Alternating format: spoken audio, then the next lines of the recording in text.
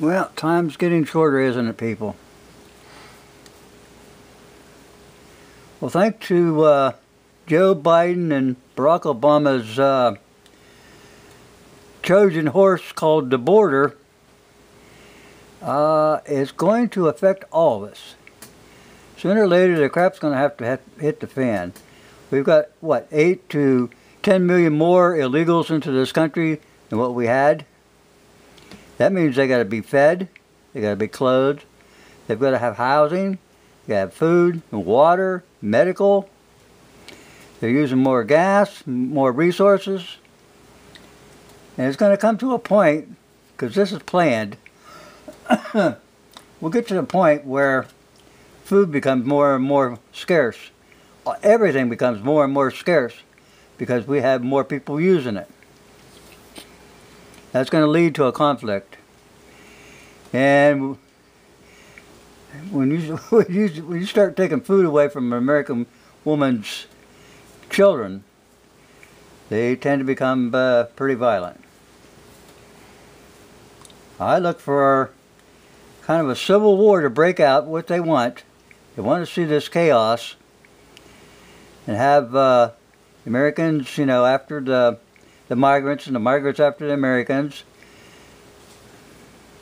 It's called survival.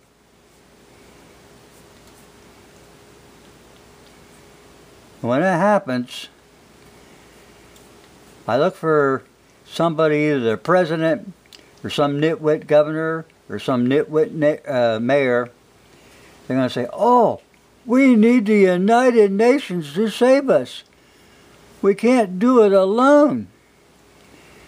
That's how they're going to try and usher in the New World Order.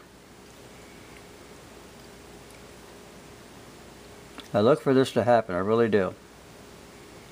There's no other reason to let the people across the border unless you wanted to cause chaos to begin with.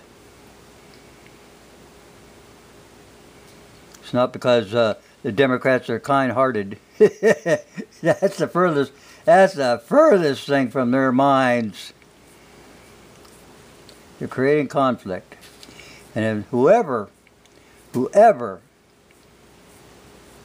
suggests or brings in or says, well, yeah, it's okay, we'll call out the United Nations, these people will be considered traitors to the United States of America. And I don't care who they are.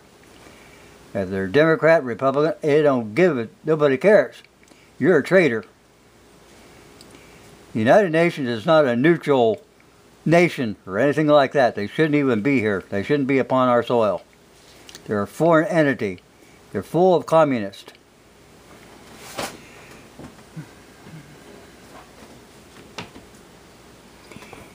So like I said, that's a Trojan horse. Here's what's going to happen. The United Nations. Peace through terror.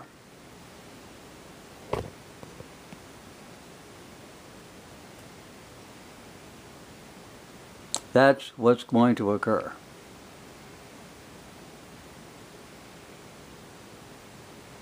And if you think that my theory is far-fetched, let me know in a few months. You see everything going downhill, and it's going downhill for a reason.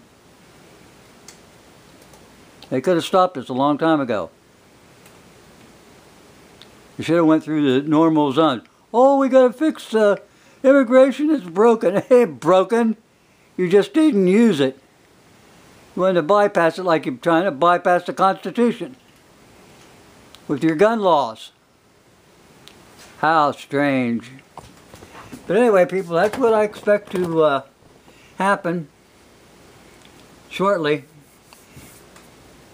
Like I said, our time is running out every day. We're getting closer and closer and closer to this. Like I said, anybody who suggests or brings in the United Nations is a complete traitor to this country and will be dealt with. American people aren't going to let this slide by. We let too much slide by now to put us into this position. People are starting to get hardcore. And that's not good. Okay. Since they don't want to play nice, we'll see what happens. Thanks for watching.